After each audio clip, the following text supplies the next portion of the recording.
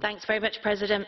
We've known that this decision on market economy status was coming for 15 years since China joined the WTO, but our national governments have wilfully ignored the implications for our trade defence instruments.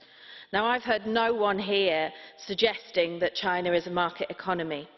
So what is this really about? Well, my constituents across Teesside, steelworkers who've lost their jobs in recent months, know only too keenly the damage that dumping is doing. Our trade defence instruments are insufficient to deal with Chinese overcapacity, never mind the slowdown which is coming. We've been waiting for years for national governments to agree the modernisation necessary for these vital tools. Britain is leading a blocking minority in the Council, and as UK ministers cry their crocodile tears for our steel industry at home, abroad they give valuable contracts to the Chinese investors and block the tools needed to allow a fair global market. Strengthening our trade defence instruments must be the priority now. Thank you very much.